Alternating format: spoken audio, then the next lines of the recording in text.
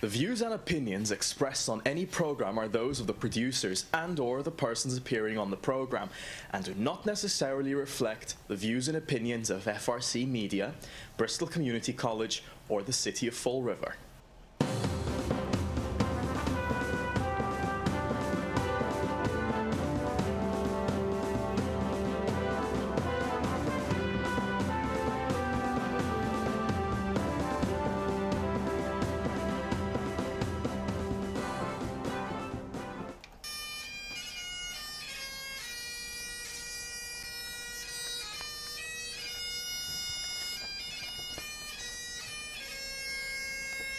Trooper Thomas L. Clardy, 77th Recruit Training Troop. End of watch, March 16th, 2016. Trooper McClarty, the staff of Spindle City Straight Talk and Southcoast Media, remember you and your family. We ask that you rest in peace. The final inspection. The policeman stood and faced his God, which was always come to pass. He hoped his shoes were shining just as brightly as his brass. Step forward now, policeman. How shall I deal with you? Have you always turned the other cheek? To my church have you been true? The policeman squared his shoulders and said, no, Lord, I guess I ain't, because those of us who carry badges can't always be a saint. I've always had to work most Sundays, and at times my talk was rough. And sometimes I've been violent, because the streets are awfully tough. But I never took a penny that wasn't mine to keep, though I worked a lot of overtime when the bills got just too steep. And I never passed a cry for help, though at times I shook with fear, and sometimes, God forgive me, I wept unmanly tears. I know I don't deserve a place among the people here. They never wanted me around except to calm the fear. If you've a place for me here, Lord, it needn't be so grand. I've never expected or had too much, but if you don't, I'll understand. There was a silence all around the throne, where the saints had often trod, as the policeman waited quietly for the judgment of his God. Step forward now, policeman. You've borne your burdens well. Come walk a beat on heaven's streets. You've done your time in hell.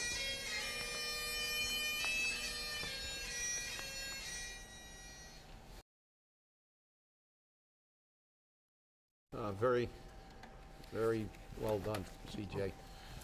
Rest in peace, Trooper. Welcome to Spindle City Straight Talk. It's a Friday. We started on an extremely somber note. We could always remember the sacrifices all public safety employees. This is not an easy day today.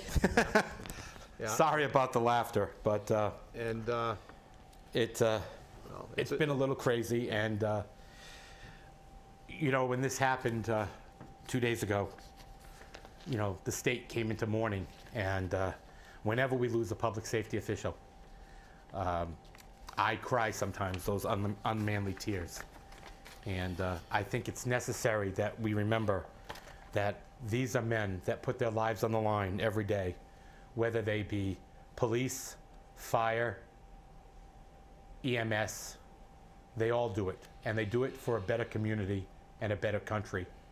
And we should never forget. I went to far too many funerals and walked in far too many processions for police and firefighters and who died in the line of duty. And that's why it bothers me so much when we deal with projected cuts in these departments for political reasons. So. Welcome to Spindle City Straight Talk. I'm Chip. I'm CJ. And I'm Carlos. And the only thing I'm going to add is to the fact that you just answered the question. A lot of people say, how come you friends with CJ? Because CJ is not just a complainer. CJ has his sides, his good side. And knowing CJ and Chip, not too long, I know the good sides of them, the side of them, and that's why I'm friends with them. We disagreed in some stuff, but we always have agreed on the good side. So with that said, thank you, CJ, was very nice. Yeah. Well, thank you, Carlos. I appreciate it. But you know, while we all have a hard side, guess what? We all have a soft side too. And my soft side is with our public safety, and it always rings tremendous for me. So. Yeah, everybody has a yin and yang, but Yep. let's get back to the business of the city at hand, right? Well, you know, I'm trying to debate on what to talk about first. And- So And I'm looking for the menu. Yeah. You know, I'm looking at the menu. There's too many. This is like a smorgasbord. Yeah, exactly. But you know, let's talk about the state transportation plan. You know, on this particular Friday before our show, the state representatives and state senator taped their show. And you know, several years ago, we knew that Southcoast Rail was dead. Now again, they're trying to revitalize it with $148 million for Southcoast Rail. You know, we've been saying this for 30 years. It's kind of like as long as the Braga Bridge has been worked on. And guess what? The people have already accepted that Southcoast Rail isn't going to happen anymore. So if you're going to use this for a political ploy to get reelected, don't bother. The people aren't buying it anymore. They bought that bull for long enough. The soup is sour. Let's not go there. Okay, let's throw another little angle into this deal.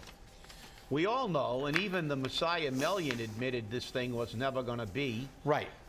You know, so when he throws the towel in and he stops holding up pie in the sky, you know we're in trouble. We all knew that. You know, this thing will, you know, it won't get down here in our lifetime. It'll probably never get down here because they consider us part of Rhode Island. But the reality is, they've got $148 million in the transportation budget allocated supposedly, and you know what this is? This is the state hiding money, because they're going to divert this money. You mark my words. They're not going to spend $148 million on the Southcoast Rail. It's in the budget. It's there, and it's kind of like the healthcare fund that the city dips into all the time. They ditch money under the guise of it's going to be used for this and it's going to be used for that, and then ultimately it gets lost and gets put in other areas. So, you know, thank you, state of Massachusetts. You know, we know how really committed you are to bringing the Southcoast Rail to Fall River. And in reality, I've always not been a real proponent of the Southcoast Rail anyway, except, you know, if I wanted to make a more convenient trip to Boston, because if we ever did get a rail down here, it would be most of the passengers would be leaving Fall River, going toward Boston, not coming to Fall River. This is true. It's obvious. It's obvious by the way this city is going, and it's ironic because I just left the government center. I had a meeting of the Insurance Advisory Committee. Ooh, a nauseous meeting. Yeah, and I ran into a taxpayer on, you know, waiting for the elevator, and she looked at me and said, shook her head and said, "Wow," she said, "this city just keeps getting worse and worse." And I said, and she said, "If I could afford it, I'd move out." She said, "But I'm on a fixed income." And, you know, I hear that a lot, and this is the problem that we have. You know, we got too much pie in the sky. A state delegation will throw bouquets and say how we're moving forward all the time. And, you know, if you go out in the streets the way we do and talk to people like we do here, we know that nobody's believing that anymore. And the funny part is, what we hear from politics, it's opposite what we hear from neighbors. The neighbors tell us that they want to move. The politics tell us it's no homes for sale. Right. You know, a lot of people looking for homes, and it's no homes for sale. I just heard that a couple of days ago. No homes for sale. Really? No homes for sale. You know, we have more demands than we have homes. And I'm thinking, but where this information is coming from, you know, Well, because the thing that I gets hear me- everybody wants to move out. And the thing that gets me is if there's no homes for sale, how come we need more apartments? Yeah. I mean, Well, you know, yeah, well, but look, please don't make that logical assumption. Don't think logical again, Yeah, I don't know. get logical on it. You know, yeah, it's ironic because you know, my neighborhood. I've lived in my neighborhood a very long time, and very rarely the houses where did you see houses up for sale. Like, you know, they stayed, you know, in houses for a very long time, and it was ironic. I went around the block the other day, and there's two houses on the next street with for sale signs. Right. You know, that I know those people had been there for decades, and you know, there's a for sale sign. So if anybody's looking for homes, I see for sale signs all over the city. I don't know why they can't find any houses. They're not looking too hard. One thing that I've been noticing is the house, as soon as the house, they build new homes, as soon as the house is done, people move in. But 2 years after, you drove by that house and the house is for sale. It's vacant. It's for sale. You know? So it's like... Yeah, because they smarten up. They say, I got to get out of town fast. So, well, you know, the next item up for bids on The Price is Right is the Southcoast lawsuit against Steward over creating a cardiac catheterization lab. And guess what? The court threw it out. Like we didn't know that was going to happen. Yeah. I mean, come on. You mean that nonprofit? Yeah, the nonprofit. Yeah, the nonprofit that pays us not a dime. Doesn't want anybody interfering with their ability to make money. Yeah, exactly. And now Steward can do cardiac catheterizations right here in Fall River. They wanted to stop that because that leads to the next thing. That means they'll start doing electrophysiology. They'll start doing EP stuff for the heart. You know, defibrillators, pacemakers. Oh, wait a minute. Then they might move into cardiac open-heart surgery, kind of like Southcoast has done. They don't want competition. You know, this is kind of ridiculous. And it scares me anyhow because we know what Boston physicians say about Charlton. So, you know, I'm not even going to go there. But it's just amazing that even after they're slapped, their attorneys are reviewing the case to see if they're going to file another case against them. You know what? It's done. They got their license. Move on.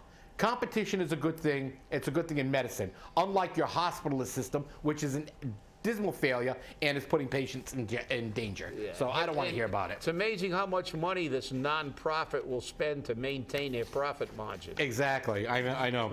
But, you know, that was another piece of information that came out yesterday. I will pass on this one so I don't have a heart attack. If you do, you got a choice of hospitals now. You do. You got your choice, or take a cab to Boston if you want to live. So. Yeah, hop an air flight. That's right. Okay, back to the Talbot student who was assaulted by allegedly assaulted by a Fall River substitute teacher who had been summoned into court. Now, our friends over on Channel 10, following up on this story after Fox 25 picked it up, and we had talked about it a lot as well, actually found the teacher, the substitute teacher, a gentleman by the name of Stefan Michaud, who, when contacted, had no clue he was being charged criminally. He had no clue what had happened. And his comment was, before you judge, know all the facts. Now, the child, and I'm not going to name the child, although other news media have done that. I don't believe in that. And, you know, the mom has gone very public with it, so we know what's going to go on there because she wants full restitution and she wants the teacher to serve time. Was in a behavioral class. He was in a special class for, I guess, children with behavioral issues. And, you know, in that industry, you have to have a lot of patience. But my question is, how can the accused not know he was accused? He didn't watch the news. He didn't read the paper. He didn't listen to the radio. It's been on all media. And isn't he an attorney? And he is. He's a retired attorney in Lakeville. Wow. So now he's in the box. Maybe now we know why he's substitute teaching. That too. But, you know, this is... And parents are infuriated. They are so upset about this. And Carlos, this is in your neighborhood. This is your fault. Yeah, I know. Yeah. And when it comes to Talbot, and I had mentioned this on last week's show, the neighborhood news. We work very close with all the schools on our neighborhood. And that school, for I don't know which reason, maybe the principal, it's an old school, he really don't allow much contact from the neighborhoods or the community into the school. We invite them like we invite all the other schools for cleanups, for get-togethers, for Christmas shows, all that, and we never get even an answer from them. So, you know, what comes to Talbot, I really don't know much about the school and how the school is run. The only thing I know for sure is we need to get into the schools and talk to these kids and tell them about community, how they can help community, how they can get involved, how when they leave their school, it's something they need, it's a rule they need to follow. The rule, it's not followed just inside the school. You have rules when you step outside the school. Yeah. Well, and they are, you know, insolent. They kept everything for themselves, and now we have, in 2 days, we have boom, boom, something yeah, that comes out of the we school. had the stabbing there, and Yeah. obviously, I have been told by some very reliable sources that there are gang problems in that school. So we have 13-year-olds and 12-year-olds that are already in gangs, and that stabbing was a very, very severe attack. Yeah, from what I understand, they were trying to send a message. So From a very reliable source, you know, this 30-year-old was really carved up pretty badly, and that's, I mean, that's pretty pretty sobering when you think of you know, teenagers. Well, the other one was an adult by law; he was 18, I believe, but the other ones were actually still juveniles, and you know, they have the. You know, they don't think twice about attacking an adult with knives, and there's some serious and this is issues. not it's something that just happened. Right. They planned it. Yeah. Right. They knew that they knew the person was coming. Yeah. Okay. And the fact that it was planned was because it was other kids that don't belong to that school, so they don't even have, you know. Well, you can say we go with the gangs and stuff. So again, let's pretend that these things don't happen. Let's talk about the tourism corridor. Yeah. You know, and things like that, and have Operation Diamond rather than Operation Let's Socialize, you know, the city, and let's deal with some of our major issues, and you know, one of which is crime. yeah, and the big, You know, the big, I mean, the this big thing is we have here, crazy. though, the big thing we have here, though, Chip, is the fact that, as Carlos reported, there is a school within our system that is isolating itself from the city, from the neighborhoods. And we have to ask ourselves, why? Now, we've seen this in the city in the past, and it's usually because the school is having severe issues, some serious problems. And I think that these two incidences are showing how much of a serious problem this school is having. And for the school department to not make any comments on camera, and Mr. Coogan denying on-camera interviews to the press, and them not addressing this publicly to allay the fears of the parents and guardians of children that are in that school system, you have to ask yourself, what do you have to hide? Because that's the impression you're giving. It may not be what's actually happening, but to Fall River and to many people in Fall River, just like the general public everywhere else, perceptions become their reality. And if the perception is that you're trying to hide all of this, what do you have to hide? Well, I think a lot of it's got to do with the fact that the way we do everything in this community, and that's be reactive rather than proactive. You're not going to tell me that these people don't know there are issues within their schools. These, you know, they see these students every day. If they're gang issues and stuff, they know. They can tell factions. And it's not like we're trying to reinvent the wheel. It's like there have been cities like LA that have had massive gang problems for years. There are a lot of different kinds of programs that have been tested and proven to be effective in basically helping to deal with these problems. And you know, the problem with Fall River is, and we can go back to Eddie Lambert, and I remember when Eddie Lambert categorically denied the existence of gangs in Fall River. He said, we don't have gangs in Fall River, which was absolute crap. I mean, it was a while back now, but somebody, the Bloods and the Crips had an argument, and some guy got shot on Quikashant Street in an entry, shot to death. And, you know, but this is what we do in Fall River. We pretend. we pretend that we're getting better. We pretend that things are good, and we name things, and we say we're going to make beaches but you know and why, waterfronts. You know why rather we than pretend? rather than be proactive and say, look, we got a problem. We don't have to reinvent the wheel. There have been cities that have had major gang problems that have tried a lot and done through trial and error and have proven certain things effective. Why don't we reach out to those people and try to help our city? But again, this is a perfect example. Our schools have problems. But if those problems come on the front of the paper, they're not going to reach the numbers that they want to reach to get money from the state. So we need to kind of keep everything quiet, everything, you know, and close doors. So this way, the school is doing great, you know. Yeah, well, actually, I'm glad you mentioned that, because out in the hallway there, and I had a copy in my car, and I meant to bring it in, because I looked at it last week. They had a science award. I forgot the name of it. The Region 3 Science Fair. So Region 3 Science Fair, and they had a list of probably, I don't know, 80 awards that they gave out, and they had the schools. And they had first place, second place, honorable mention, and I will, Monday, remember to bring it in. I will give kudos to the one Fall River student who won an award. She won 2 awards. She got a second place, and I believe maybe an honorable mention or another second place. But you looked at those, the science awards, and you look at,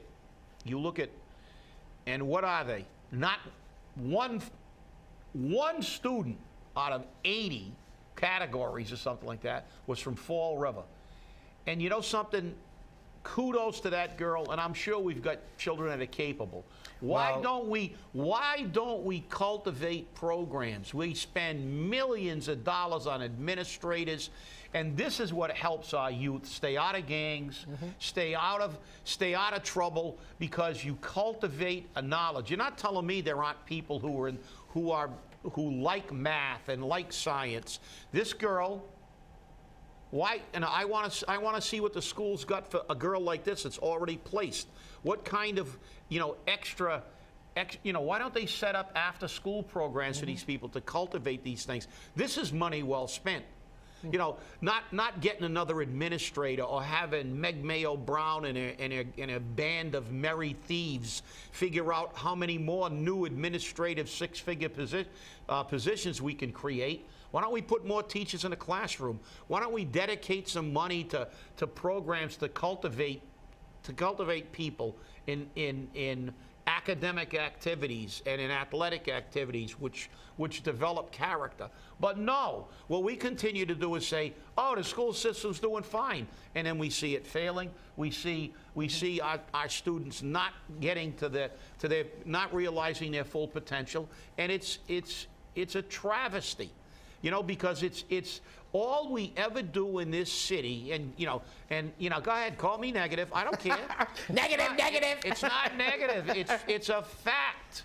It's a fact. These things are, you know, we have a failing school system. We're not, and by the way, as I told you, CJ, people who call us negative, we can't be negative, because we're either positive or we're positive by default. Because if he's negative and I'm negative, 2 negatives make a positive. So we're positive. That's it. So forget about that stuff. But let's talk about reality here. We have this is the future of Fall River, the children, and to allow them to go down a wrong path and not commit every single dollar that we can to try to make them realize their full potential. It's, to me, disgraceful. Just make sure you keep the school committee chairman away from the reorganization of the school department. But, you know, about the Region 3 Science Fair, you know, years ago, back when the dinosaurs roamed the earth, I was a contestant in the Region 3 Science Fair 2 years in a row. Both years, I won top honors. I won first place in biology, and in one year I actually bred chickens. I raised them. I did, you know, it was always interesting. And another year I did on medicine. So it was a very good, and it was the best experience I had when I was a child growing up. And that program is amazing. And for only one student, because when I participated, we must have had 80 kids from Fall River participate in it. But back then we had programs like advanced language placement, advanced science placement. These were programs within our school system. But, you know, with only a few minutes left. So we're doing better now than we did back then. I would have guessed your science part was on neutrons because they're negative. Well, and the last of the fraud reports. Dessert. So this is the dessert now. Yeah, right? This is the dessert of the day. A little whipped cream and a cherry here. Which I've been following this for a long time. Jaiel Correia, again, misses OCPF deadlines. And OCPF isn't that hard. It's a very basic system. And the excuse the mayor provided, and I'm going to quote him here, if I can find that again. This is the first time that they're running a mayoral campaign. Guess what, Mr. Mayor? Guess what, boy emperor? Guess what, resident moron? And I'm sorry to put it that way, but you are. The campaign finance rules and campaign finance laws are the same whether you run for city councilor, which you did 2 years ago, or you run for mayor. There's no difference in the reporting. The only difference is putting it on paper or putting it online. That's the difference. The rules are the same. And for you to say that your treasurer is a volunteer and has a full-time job, so on and so forth, those are excuses. The buck it's a lot of work, too. Right, yeah, it's a lot of work. The buck stops here, okay? It stops right on the 6th floor, and it stops with the candidate, okay? You're joining a very exclusive club, Mr. Mayor, all right? And let's remember, Mr. Mayor, because when the training was offered in Fall River, do you remember where I was sitting? I do. I was sitting right at the sign-in sheet. Not one candidate signed in that I didn't see and make note of. Now, Mr. Mayor, you signed in. Within 10 minutes, you walked out the door because you had a previous engagement. So obviously, you didn't think that the law was important enough for you to comply. Or the training wasn't important enough so that you could comply. And not every candidate showed up either. And that's the thing that scares me. That in Fall River, the law doesn't apply to me. The law doesn't apply at all to any elected official. Because you know what? We always get a finding of no finding. Well, we had one elected official who a couple of years ago got hit with a substantial fine. A very substantial fine. And Mike Sullivan, director of OCPF, says at every single training session, there's one thing you don't want to see in the paper. Your name and my name in the same article. And you know what? If his office doesn't cite you with heavy fines, you've walked away lucky. Because you know what? I know how much they're looking at you for. Because you know what? I've been looking at it too, and I've been asking the questions. And that's the problem we have, is that it's deceit at a magnanimous appointment. It's not that much work. And secondly, let's look at one of the things in the article by Joe Good. It said, also, OCPF identified 2 donors, local businessman Carl Garcia. Does that sound familiar? Yeah, that's the one in charge of his transition team. Wow, well, yeah, Carl Garcia. Carl Garcia is the same guy who got his license to run his auto body shop renewed blanketly when he forgot to renew it, which he's supposed to go through the entire process all over again, but they waived that for him. And local developer Kenneth Steen, let's look for his name on some of this, some of these new projects. Right. Donated more than the allowed $1,000 in 2015. So look, we see this all the time. You know, the last show we were talking about the kangaroo court and the donations to the mayor. So let's hope we all stay angry, all stay involved, and let's keep their feet to the fire. And see you next week. And have a good weekend. See you next week. Have a great weekend, everyone.